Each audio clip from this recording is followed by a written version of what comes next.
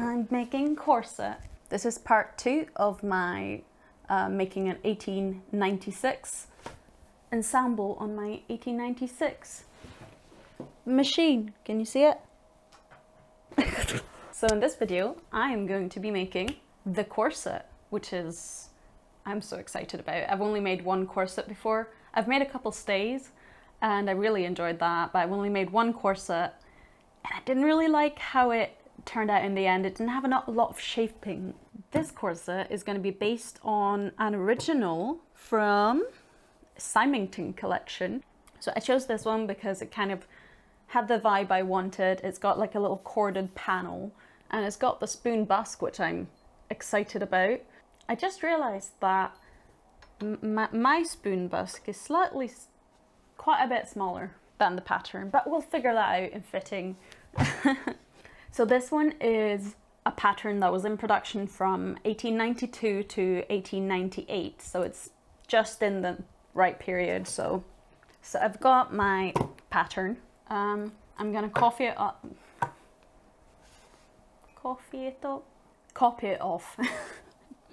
I'm gonna copy it off on, I was gonna use baking paper, but I'm out of baking paper, so I've got some kind of semi-see-through wrapping paper.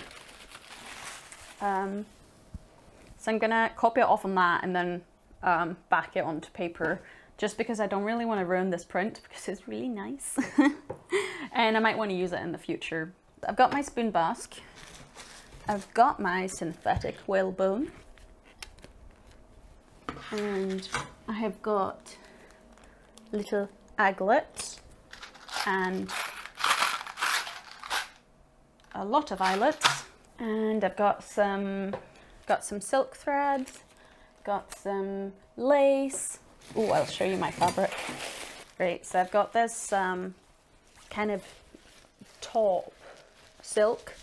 It's going to be the outer layer of the corset, and the inner layer, the lining, is going to arrive soon, hopefully. Why do I always start project without having the fabrics ready? Right, yeah. But I'm going to start with a toile and see how it fits. I'm just gonna copy this off like just as it is first, so that I can see where I need to probably take it out. I also think I might need to shorten the waist because I'm quite short, but either that or I need to buy a new busk. Okie dokie. Cool, now I'm just gonna copy off the pattern.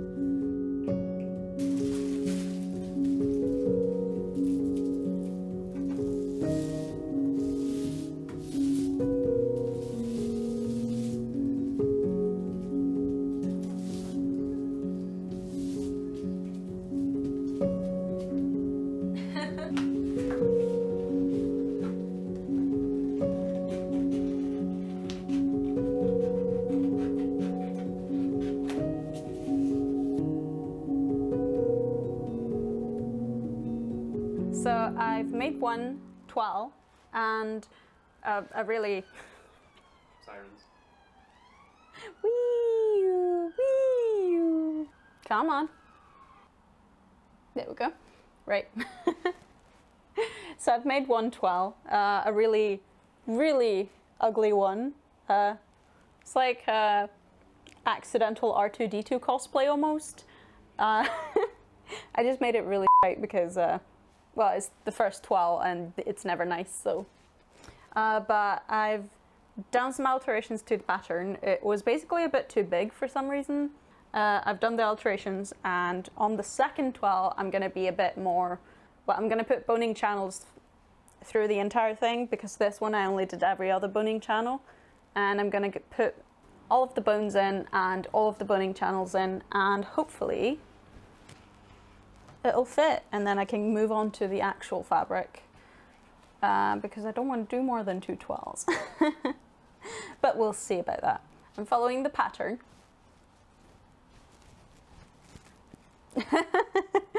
And just putting, I'm just using some bias binding to create boning channels. I'm going to have 2 channels on each one of these, so cool. I tried to make it up on the old machine. It just does not like that fabric. So I'm just going to use my modern machine to do the twirls, and then I'll move back to the, oh, hello Doodle. She's visiting. Yes, she's she's the star of the show. Thanks, you Doodles. Yes, so I'm using my modern just for the twirl, so that I can just get it done quickly, because I've been working on this for so long now, so I want to get it done. She's so good. Bye, Doodles. Yes, Doodles, you will win everyone's hearts.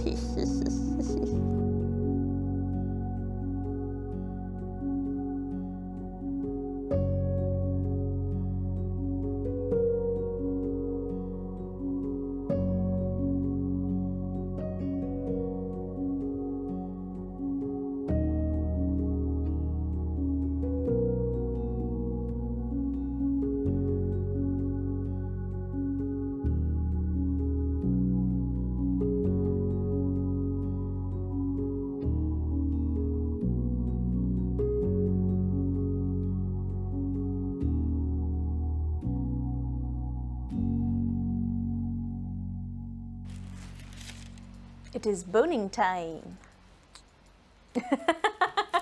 Next step, I'm going to insert the bones into the boning channel. I've got some synthetic whalebone, and I just need to cut it to size and then stick them in.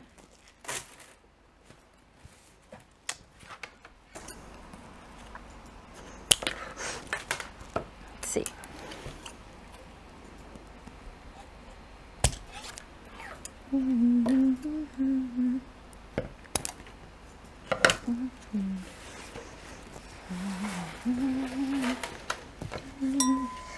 Let's see.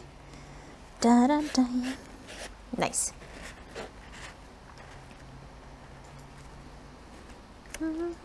Oh, come on. The first one is stuck.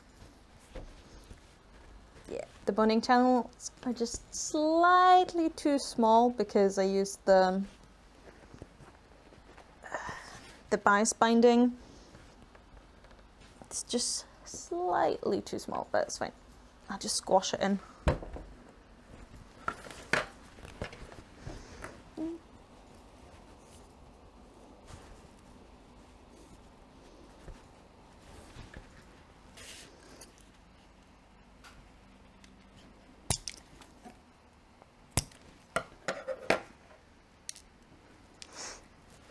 I'm sharpening it a little bit so that it's easier to put in. I am not going to do that on the final thing because I don't want to get stabbed on my hips, but I'm doing it for this because it's easier and faster.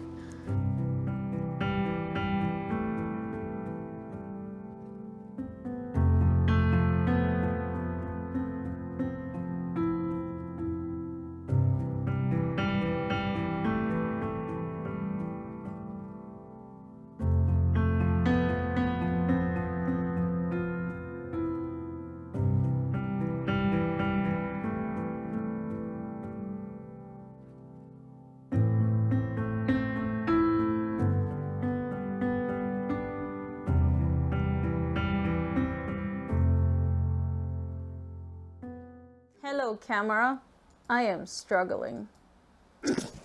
I made this channel way too small, so I'm trying to force this through, but I don't think it's gonna go. So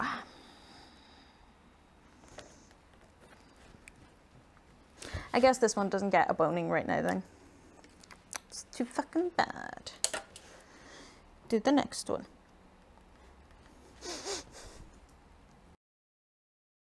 Sup. Ow. I have to like stand awkwardly like this because I've not filed the top of the synthetic whale bones yet. So it's cutting into my skin every time I put my arms down. So I'm just gonna awkwardly stand like this now. So, toile number 2 actually fits pretty well, I'd say. It closes completely in the back, so I think I need to take a little bit out so that I have a little bit of space. I think it could definitely go a little bit tighter. So I'm going to take a little bit out in the back, I think. I might be able to take a little bit out the front, but I think I'll... Honestly, I think this fits quite well. Just gonna start making the real thing. But like, with a couple inches off the back. Maybe. Yeah. Ow! Ow! Okay, I'm just gonna stay like this now. Forever. That's just T-posing for dominance. Am I a Gen Z memer now?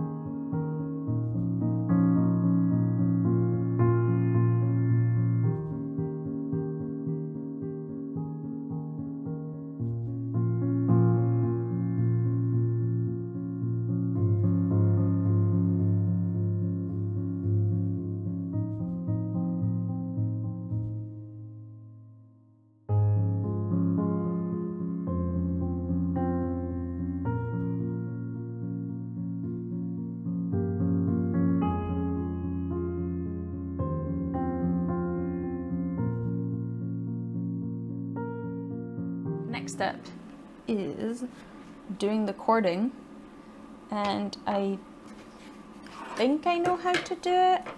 I did like a little tester and I think I kind of got the hang of it, and basically I'm just gonna encase this thread inside the panel. I hope I have enough of it. If not, then that's too bad for me. I also bought a cording foot, so I can do one cord and then stitch it, and then do one cord and then stitch it, and that means I don't have to pull the thread through at the end. Okay, so the cording foot is basically half of a presser foot. So what the normal presser foot does is push down the fabric on both sides of the needle so that it holds the fabric stable, and then you get a straight stitch.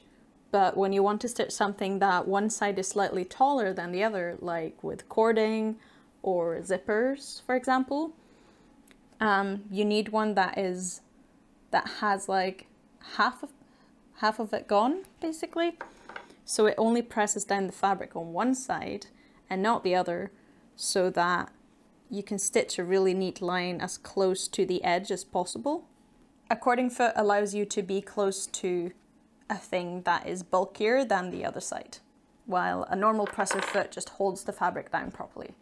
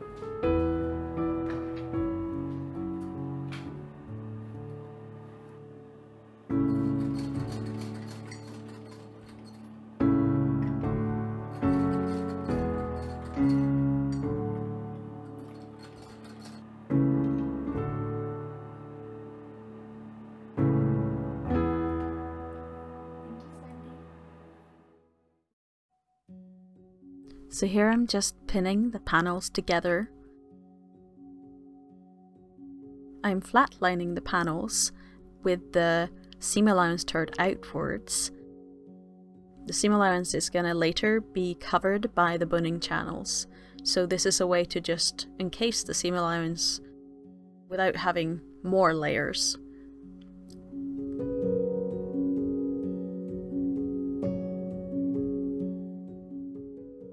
And then I'm just trimming the seam allowance with my scallop scissors. That's just making the seam allowance real small. Trying not to make it fray too much, but you know, it's gonna get covered. And then this panel I'm just pinning on like this. I am not sewing the allowance to the outside, and that's because there's no boning channel across the cording. And then that just gets stitched on. And the back panel is finished differently than the other panels.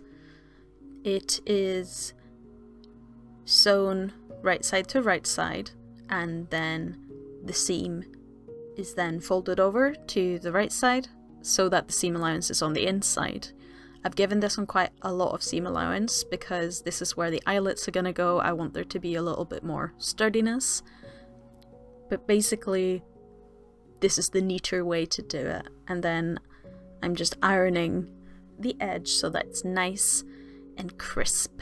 Yes, I am ironing on the table. Don't judge me. And then I'm just top stitching along the outer edge. I'm just wanting to make sure that that edge is real strong and nice, as this is gonna bear quite a bit of weight with the eyelets. And then the first boning channel. Oh no, oh no! I ran out of thread. So on the back panel there are two bones in the back panel, and they are not in boning casings. They're rather in between the layers, just to support the eyelets in the back there.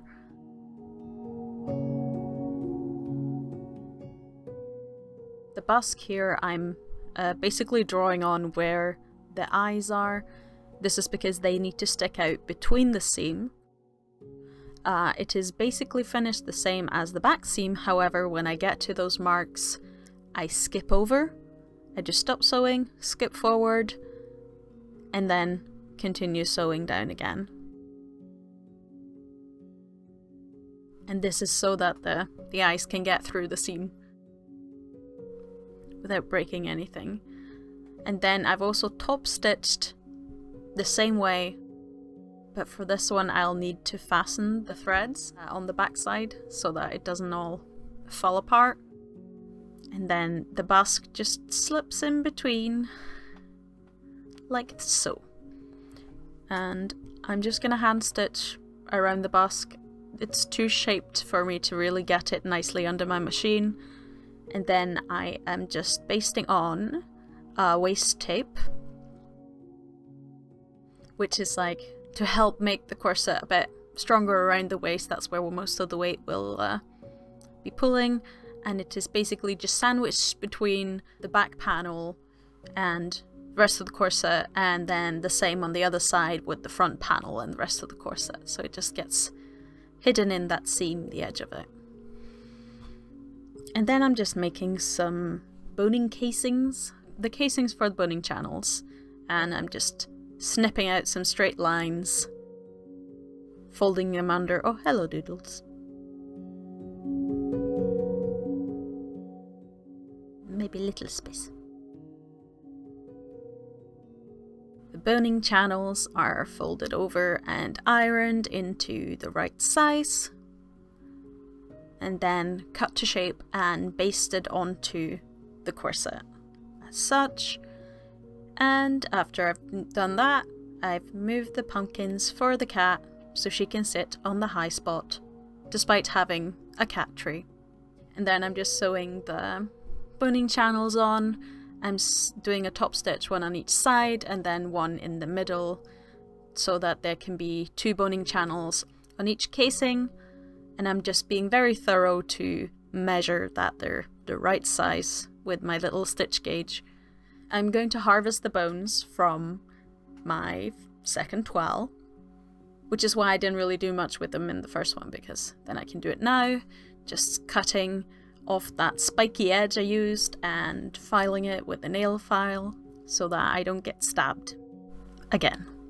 So the backbones I ended up swapping out for steel bones instead of these synthetic whalebone, just because the synthetic whalebone couldn't handle the strain of the lacing. So later on I just unpicked the binding just over the bones and just swapped them out. The boning is finished. Now it is only lining the edges, eyelets, and technically flossing. I need to do flossing probably. I might add some lace to it. We'll see. I think I want to. I think that would be nice. I'm just going to bind it in the same stuff, self-binding as I did the burning channels. Okay, that's my next move. Oh, it's very important to pull the sewing machine out of shot. Well, anyways, I am here stitching on the binding on one side with the machine, then pulling it over, and then stitching the other side. I did unfortunately run out of thread, literally half a centimetre from the edge. Look at that. Devastating. And then I'm just attaching some lace. I did end up unpicking the lace and redoing it because as I was doing it, I decided to gather it for some reason, and it just ended sticking up like a tutu and did not look nice. So I just kind of pulled it out and like let it hang the way it's kind of wanted to hang, and then just redid that afterwards.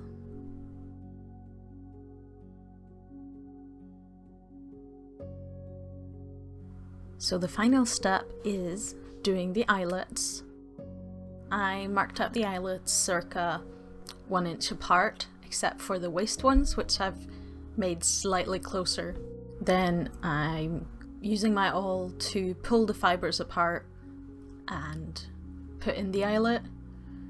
However, it was an absolute struggle trying to push the eyelet through because it was 2 layers of 2 different materials. So the silk, it was very thready while the cotton was like really sturdy. It was quite difficult. I also do not own a hammer apparently, so I made do. I've got a dumbbell. It worked. The only thing left is the flossing, and then I'm finished.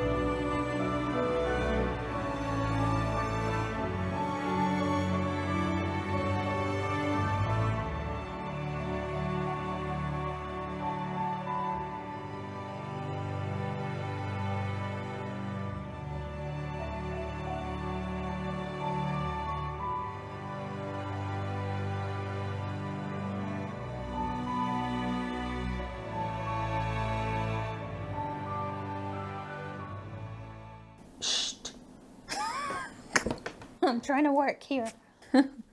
So that is my corset finished. There's always like little things that I want to do more. I would like to add some flossing up here, just some aesthetic flossing. But honestly, it's not needed and I have other projects that need doing. I'm pretty happy with it. I do think I should have chosen a different fabric because this one frays a lot. So it was really difficult to like make the boning channels, the casings for the boning channels like on top, because everything kept falling apart. So I think I should have chosen something that was less fraying. But you know, when you buy silk on eBay, it's not like you know how fraying it's going to be. I'm actually quite satisfied with the flossing on the bottom. My first round of flossing was absolutely horrendous, so I'm not even going to show that because it was real sad. I mean, I've never really been good at embroidery, so when I was like, oh, I can do this, I don't even need to look up any tutorials. Yeah, no, it just looked awful, didn't do the thing it needed to do. So, but I did end up watching an actual tutorial. I'll link that down below just because I did not suddenly get much better at embroidery for no reason. But yeah, basically just making little hearts at the bottom. Simple, easy. That was probably real loud. I quite like the silk ribbon. Sometimes it gets a little bit stuck, but I think if it was something else, it would probably get just as stuck. These are just fancy aglets. They don't actually work, like they don't go through the hole, the eyelets, but they're very pretty. They're just for show, really. So I sewed them on after I'd laced up the corset. Just sew them to the end here. And it matches the eyelets, but it does not, however, match the busk because somehow I managed to order a silver busk and gold everything else. Happens. The fit is pretty nice. Like, I quite enjoy the fit. However, I do think I should have given myself a little bit more in the back because on the twirl, it was like completely closing in the back. And I was like, okay, I'll take a couple inches off. But I think I might have taken a little bit too much off because it's kind of hard to lace it. Yeah, it's just kind of a little bit small, but not really. I had to replace the backbones, the synthetic whalebone ones with steel ones because the synthetic whalebones one just completely bended out of shape. And the steel ones are like holding all right, but I do think I should have gotten some kind of stronger ones. Next time I'm going to be using a lacing bone, which is basically like a really thick steel bone with holes in it where the eyelets go in. Basically it's all one piece so that the bones don't flip when I close it.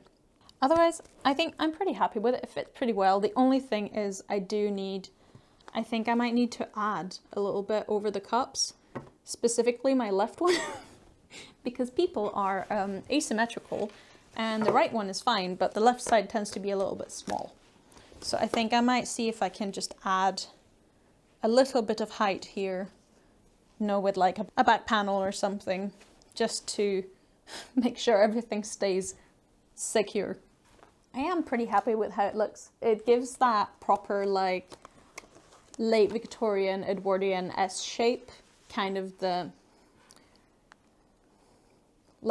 straight front and the bowed back, which I think is real nice. I'm very excited to continue on this project. I'll probably need to make a corset cover at some point, but I might just whip that together.